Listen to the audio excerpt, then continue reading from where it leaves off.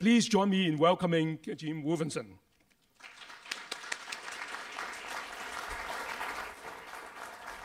Thanks very much.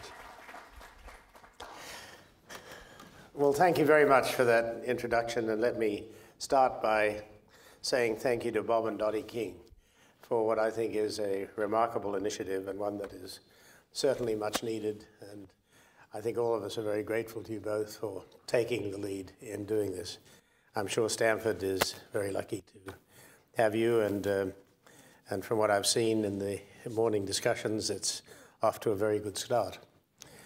I have, I think, 20 minutes to cover the entire field of development, which will leave a little time for questions. But let me start by saying that the purpose of the Institute, I think, is to deal with three particular subjects, if I understand correctly: the institutional, the managerial, and the technological.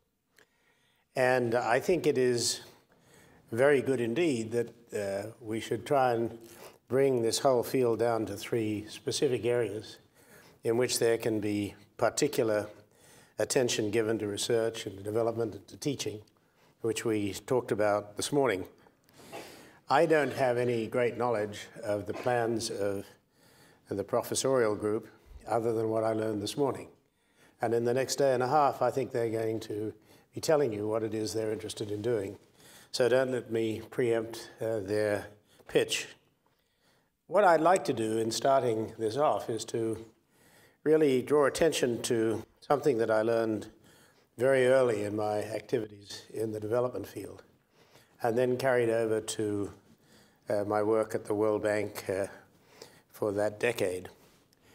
And it basically is that you cannot think of any of these initiatives, institutional, managerial, technological, or indeed any particular initiative in development, unless you have a framework in which you're operating. If the framework isn't there, then by doing projects, you will find very quickly that they've been for naught. I remember first when I was down in Ghana on one of my early trips, I went to see a school. The school had been built 2 years before, and all that was left of it was a shell. The pipes had been taken out, the windows had been taken out, the lights had been taken out, and I had a picture of what it was previously in that 2 years.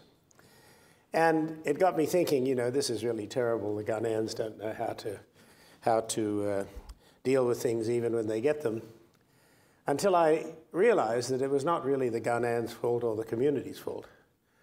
Nothing had been put into the systemic approach to having a school. They didn't have separate toilets for the boys and girls. They didn't have a methodology of getting the kids to school. They did not have an appropriate way in which they could close the school off at night and guard it. They did not have adequate textbooks. The girls could not go to school because they couldn't get there. And in any event, they were needed at home for household work, and therefore their parents wouldn't let them go.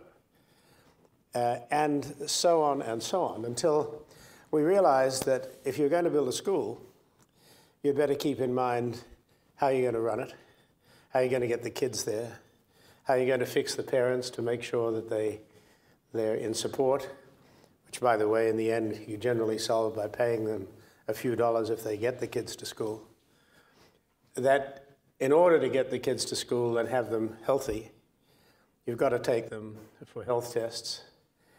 If you're going to have them effective in the school, you want to try and stimulate them in the first 5 years of life, which is well known as a development issue. And if you don't do that, you'll get kids going to school that are already somewhat damaged by the time that they get there. And I could go on and extend to you the range of both the prior requirements and also the objectives of going to that school. But the point is that when you start thinking about doing an individual project, you have to look at it within its overall context. You cannot just say, I'll put down a school. Because if that's all you're doing, you're almost certain that it'll be stables and it'll be torn apart within 2 years. The other thing is that in the development field, and in many countries I saw this, you would find that if there was one school built, you might have 5 schools built, because all of the different agencies of different governments and private organizations decide that they need to build a school. And so instead of having no school, you'll have 5 schools. And one will be a religious school, one will be a local school, one will be a school put up by an international agency, one will be a national supported school. And that leads you to the next thing, that development without some planning and without some integration of effort is a tremendously wasteful thing, and can be very wasteful. And one of the things that we discovered in the work that I was doing is that when people have money to build a school, they don't want anybody else interfering, particularly someone that has nothing to do with it. Then the third thing that happens, typically, when money is provided for these projects, and I use the school simply as an example, is that the wastage that occurs in terms of individual projects becomes profound. I concluded that in many of the countries in which I was operating, with which we were operating at the bank, that the losses on projects could be as much as 80% in terms of the money that got to the project. The losses being as a result of a multiplicity of effort, straight stealing, which was probably the major cause of the whole issue of corruption, bad planning, and not only stealing by the promoters, but by the government and by all the people that are associated with it. And so the prime issue which we needed to deal with in so many of the projects in which we were operating was to make sure that you had transparency and you could actually make effective the projects that you were trying to bring about. And that's true not just of physical projects, it's also true of the initiatives which our hosts are talking about. How do you make sure that the money that you're going to put into institutional, managerial, or technological change will in fact get there? And who is monitoring it? So the issue of management, which is so adequately dealt with in this institution, the issue of management becomes absolutely central to the effectiveness that you can have in the development process. And it is one of the principal reasons that I think it's so great that this school should be situated here, because it's not just business management that we're talking about management of projects in the development field. I jotted down the 4 things that the Board of Governors of the World Bank decided in 1998 were the principles that you needed to have in these projects. The first one was develop strategies that should be comprehensive. That covers the point that I just made. A school alone is not comprehensive. If you want to do an education program, it has to have all those other things associated with it. And we developed a thing called the Comprehensive Development Framework, which dealt with the social, the structural considerations, such as expanding, not just in individual projects, but expanding the totality of how you approach development. And it starts with education, healthcare, it gets on with infrastructure, it gets on with roads that you need to get there, with training of the next generation. I'm only hinting at now because I've only got 20 minutes, but the truth of the matter is that you have to create around each of these projects an environment in which you're not going to lose something with the water flowing through that hole. You have to have a systemic approach. The second thing is that you shouldn't impose it either from Stanford or from Harvard or from Washington or from the outside. The thing that you learn when you get into the field, and I went to over 140 countries, is that the countries themselves know their problems and want to be part of the solution. The issue is listen to what the people in the countries are doing. Don't have your meetings in Washington or in Geneva. Have your meetings in the countries themselves, because they're the place that really has the responsibility of delivery. They're the place that needs it, and they will always know more than you do about the country and their culture. And that's why I think even in what this institution is talking about, the Seed Institution, you're talking, and you mentioned it this morning, of the very great need to have local offices in many of these places so that you can, in fact, draw on the experience of the locality. And you would have thought that that was something that everybody was doing, but in fact, it's not what everybody was doing.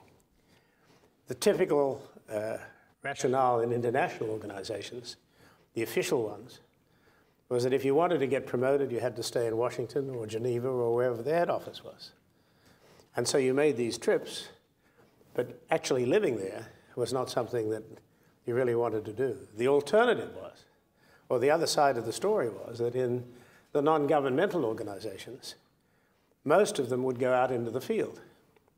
And you'd have 5, 8, 10 organizations from NGOs, all offering to do the same things in the local community and not talking to each other. So you'd have 5 Land Rovers, and you'd have 5 officers, and you'd have 5 teams that were there ready to do what was to be done. And that was part of the cause of the loss of the funds that were going into development. And so what was essential was to try and bring them together so that you could have a more rational approach, if you could find a leader that was acceptable. And over the recent years, I think that's happened more and more with the ability of civil society to get together and to deal with it. So in the countries, you had governments, you have donors, you have civil society, you have academia, you have the private sector, all stakeholders in trying to get something done. And if you don't listen to what the others are doing, you have replication, you have confusion, and certainly you have a lot of waste. So the issue of management, which this school can deal with, is a critical issue. And by the way, provides a great opportunity for careers, not only for the 3 professors that have already been named, but I hope for a lot of people that will come through the school. And then there's the issue of measuring performance. How do you measure performance? How do you get measurable results? Do you measure it just on the amount of money that's being spent and how quickly you spend it? Which, by the way, until recent years was mainly the way that development expenditures were measured. Or do you look at the effectiveness of what's been happening and try and see whether you are approaching or nearly approaching the sort of results that you had hoped to do? And why I'm saying all this to you is that you talk about development as being a wonderful, socially responsible thing, which indeed it is, addressing the question of the billion under $1.25 a day, and by the way, the $3.5 billion under $2.50 a day, which is your next target after you've done the billion. So we have plenty of work to do. You have this issue of how is it that you can, in a local community, design a program which is effective locally, which hopefully is replicable, where you can have not only organizational interchange locally, but where you can have the experience being made possible internationally on the basis of what it is you learn, and an exchange of views on what the donor countries are learning. And then you have another issue. The donor countries learn, many of them, but not all, are democratic, but they're also subject to their own challenges. In the last 3 years, as I need hardly tell you, the situation in Europe, starting with Greece, Portugal, Spain, the situation in the European market, the situation in the economy in our country, have all changed dramatically since many of the plans were made for development. And so what we've seen is both a visible reduction of finance and support, and also a lot of kidding about what it is that is going on. They don't want to announce that they've cut an aid program by X%. But the truth is it's going on all around the world. And delays are being made, and the work is not being done. And so the issue of continuity, the issue of focus, which is so important in business, is really not there from the rich countries to the less rich countries. Until 2002, it was easy to think of it. You had 80% of the world was in the developing countries. No, I'm sorry, 80% of the income of the world was in the rich countries. 20% was in the poor countries. So you had 1 billion people with 80% of the income, and you had 5 billion people with 20% of the income. And for more than 30 years, plus or minus 1 or 2%, that was the situation. And so we in the rich countries used to argue with each other as whether you'd give another 0.1 or 0.2%. You may remember that there was a target set of 0.7% of the income of rich countries to go to development. It never made it in most countries. And even that was unstable in the sense that we didn't achieve the objective. What is happening now are really two things. The first thing that's happening, which you should recognize, is that the income streams are changing. That 80-20 is now 65-35. In other words, the developing countries have 35% of the global income. And there are dramatic changes taking place in terms of who is going to be running the world, in terms of economic activity, and indeed probably in terms also of political activity. The expectation is that by 2050, unlike the 80-20 that made us all comfortable in having a G7 and feeling that the Europeans plus Japan had all the money, we're now finding that there is a big change occurring.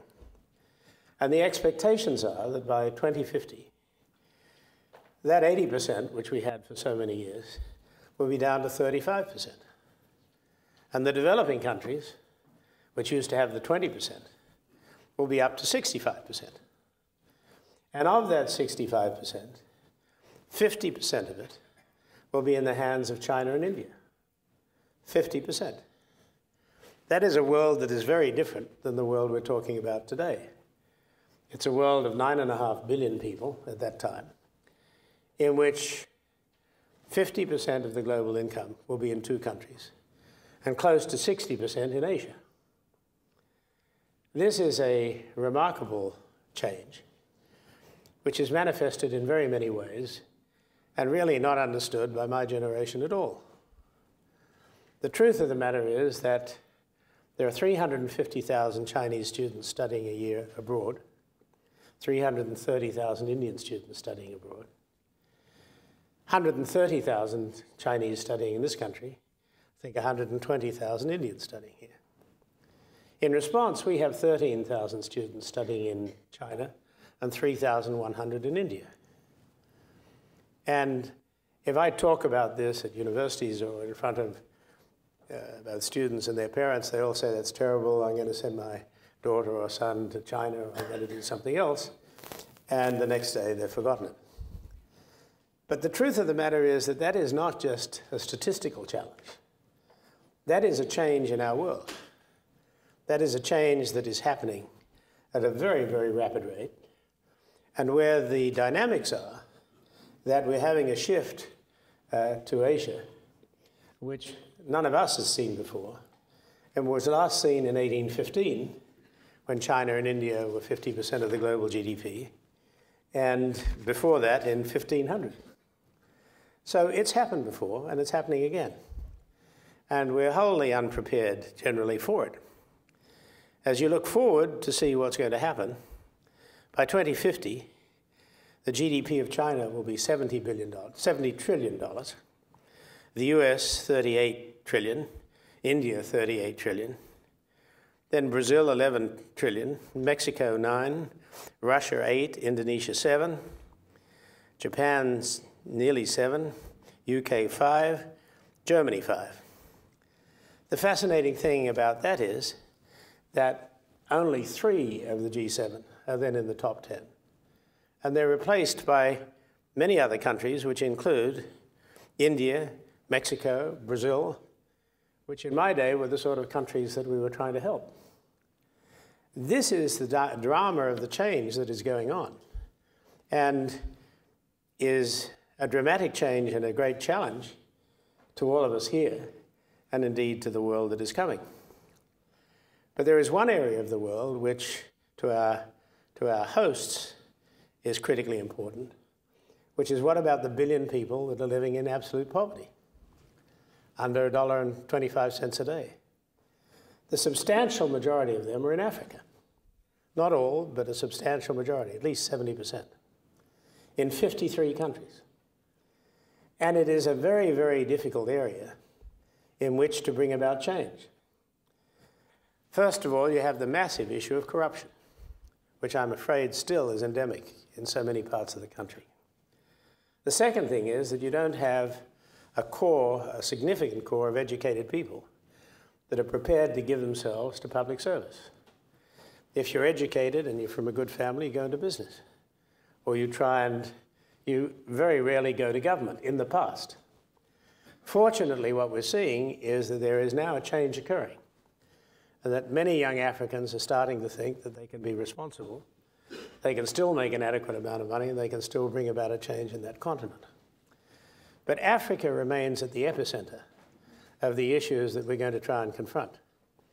And it is very, very difficult to talk to young Africans about entrepreneurship, about the issues that our founders are concerned with, managerial issues and technology, when all too many of them can't read, have not had the education system, and are just not prepared to take the responsibilities.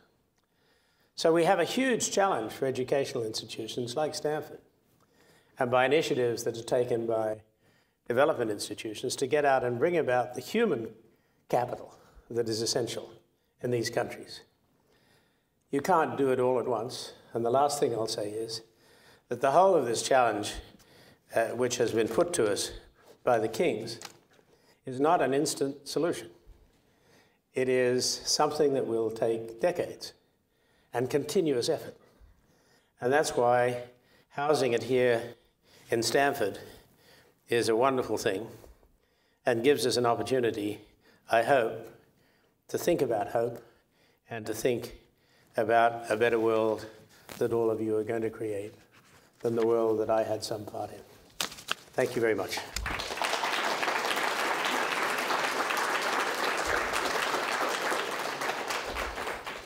We have about 15 minutes for questions. Question from the floor. Yeah. Those numbers you were quoting as to the size of the various economies, what lies behind them in terms of income distribution? Do we expect that,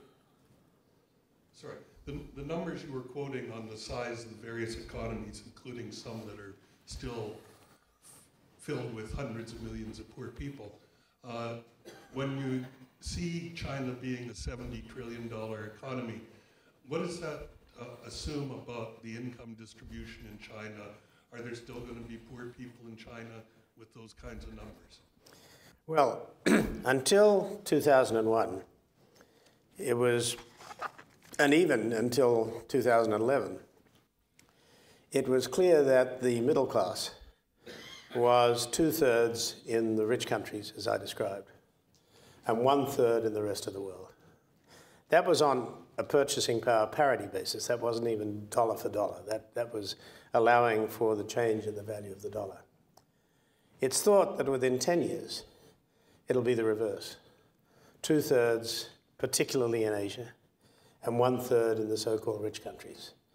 Estimates vary whether it's 10 years or 15 years, but it's in that time frame that will change. And this is reflected in the GDP statistics that I was giving you.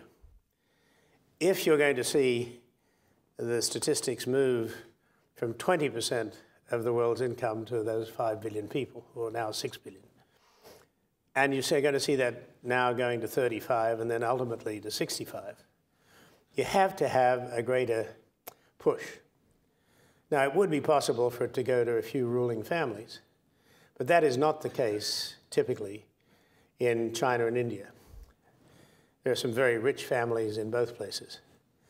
But the weight of the population is such, and the weight of actually the politics is such, that it's my belief that you're going to see a much broader base of a distribution. Two places will be challenging. The current one is in the Arab world. And if you take Saudi Arabia, you've probably got half the income in the hands of 5,000, 7,000 members of the royal family. That, by the way, is an inherent danger in that country in terms of political stability. And the other place where it is at the moment hugely uneven is Africa. By the way, also in some parts of Latin America, but improving in Latin America. But in Africa, governance is not a great thing. And when you get into power, it's hard to get you out. And corruption is, unfortunately, very high. I should tell you that when I got to the World Bank, Nick will remember this, the first time in 1995, in my second speech at an annual meeting, I sent the draft to the General Counsel, and I had a phrase in I was dealing with, the cancer of corruption. And he came to my office and he said, "Will you come outside?" I said, "Why can't you talk to me here?" He said, "No, I'd like to talk to you outside." And we went out into the atrium, and he whispered to me. He said, "Jim, you cannot use the C word." And I said, "What the hell is the C word?" He said, "Corruption." I said, "Why can't I use the C word?" He said, "Half the members of the board represent corrupt countries." And I tell you this because 6 months later, every delegate talked about corruption with the other people, not with their own country. But the issue of corruption is still fundamental, unfortunately. And I regret to say that it is one of the bigger challenges that we have to face. Yes, sir. I wanted to ask about your thoughts on prospects for Africa. So my understanding is Africa is roughly at the same income per capita level it may have been 20, 30, 40 years ago. To what extent do you see things improving going forwards? In particular, I wondered whether as the world gets richer, footloose multinationals that, for example, looking for low-cost production centers move to Africa, the spillovers. My sense is the world seems slightly more optimistic in Africa looking ahead than it did recently. I mean, you have much more experience. Yeah, it's slightly more. It's slightly more, but the average per capita income is still under $1,000 a year. And the most extreme projections I've seen for 2050 is an average per capita income of $5,000 per year. That's at a time when India will be 25,000 and China will be 40,000. And we'll be 80,000 or 100,000 in the richest countries. So you have to think about a world in which you have 2 billion people in Africa, more than 20%, no longer running around with spears and with no means of communications, but with cellular radios and with the means of moving around. 2 billion that are dissatisfied in terms of their share of what they're getting. So they can move with their feet, which they do into Europe and in other places. And there are all sorts of things that they can do if they're unhappy. The center of the drug trade in many areas is now shifted to Africa. There are many good things happening in Africa. I must say that categorically in terms of both education, in terms of new ideas, and some very good leaders. I'm deeply impressed by the changes in Africa in the last 15 years. But if your assumption is that the size of the population is going to double in the next 30 to 40 years, and if you still have a decent increase in annual income, the per capita income is held back by the population growth. And that's what's happening. Now, the interesting thing is that it will have the youngest population in the world while we're getting older. So the question is, what is going to happen in these centers of increased population growth? And what is it that Africa can do in terms of training the young people? And that, I think, is something that is a challenge for educational institutions and for the governments in those countries, and I think gives some hope to Africa.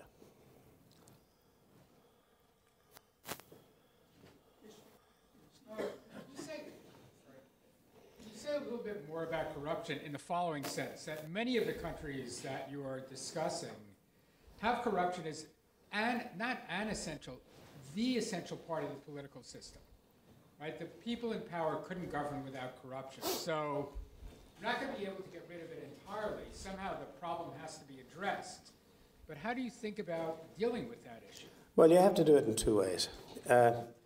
In Singapore, if you want to get a company registered, you have to go to 2 people, and you get it registered. In many of the other countries, you have to go to 30 or 40 people. And if you go to 30 or 40 people to get your company registered, or to get a driver's license, or to get whatever it is that you want, each one of those steps costs a few dollars. And the reason that it costs a few dollars is it has become accepted part of the system that it's part of the salary scale. And you buy your job depending on the income that you can expect from that job. And that can only be dealt with by a clean government coming in and trying to establish, first of all, a proper tax system so that they've got the income. And secondly, a more rational payment mechanism for public officials. If you can do that, then you won't have 35 steps to get your approval. You'll have 5 steps, or 3 steps, or 4 steps. The interesting thing is that you can measure the level of corruption in a curious way by the number of steps you need to have to get approvals on various things. And so this is starting to happen in some countries. And as I said before to the kings, it's not going to happen overnight. But what is important is that you start the initiative so that you can make sure that as you press it down the road, it will get done.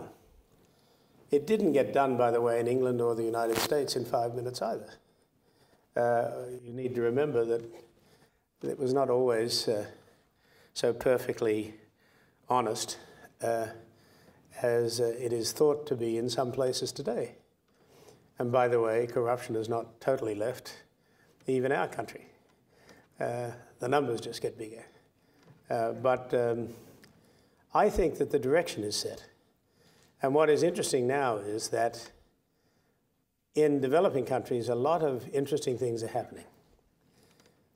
First of all, there's a woman called Ngozi Awolowo who worked at the bank, who's now the finance minister of Nigeria. She was a close colleague of mine. She puts on the doors of all the schools in the educational program the amount of money that has been sent from head office to that school. You think that would be not a particularly genius thing to do.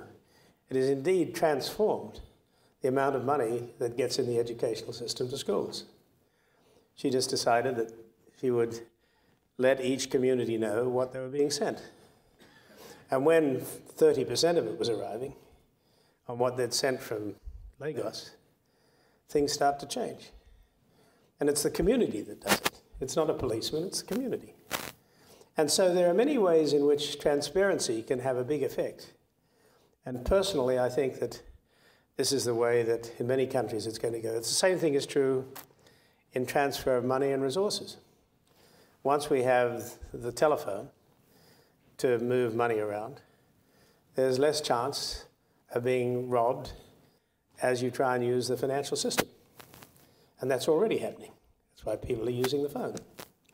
So technology, I think, can make a big difference, particularly if it brings about transparency. And it's my hope that as that moves forward, we'll see some significant improvements. I've got a question here. At the moment, a small set of countries are sort of the deliverers of resources for initiatives as this.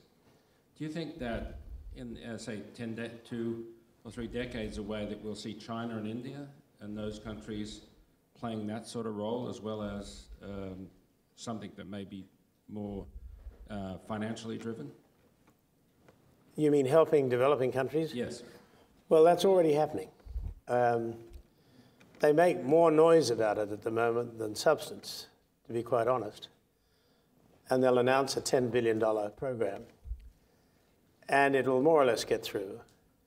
But 10 billion in the international scene is still only a tip relative to what is needed for the development of these countries.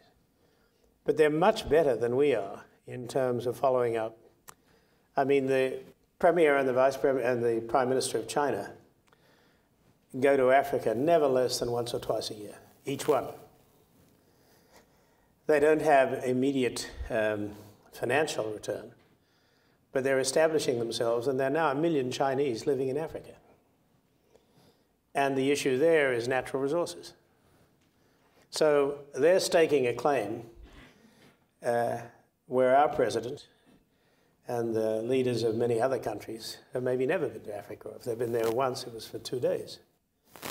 So the identification of these opportunities and the following up on them by the Asians, including the Indians, who, by the way, have a big resident community in East Africa as well, they've got a good start on the African development. They understand it. They've got people that live there. There's some friction with the Chinese because they're not really settling in as members of the community. They have their separate communities, essentially, when they're there. But you would have to say that the move towards natural resources and the linkage with China and India, particularly China, is fundamental. And it's what's driving it. It's not, I think, good heart, although there are many Chinese with very good hearts. It is that as a matter of public policy, for the natural resources that are going to be demanded and are being demanded by the giant population in China, Africa becomes a very important oil well and mine. And by the way, now also a place to grow food, where there are many initiatives going on to do food production in Africa. I think I've just about done my time, haven't I? Thank you.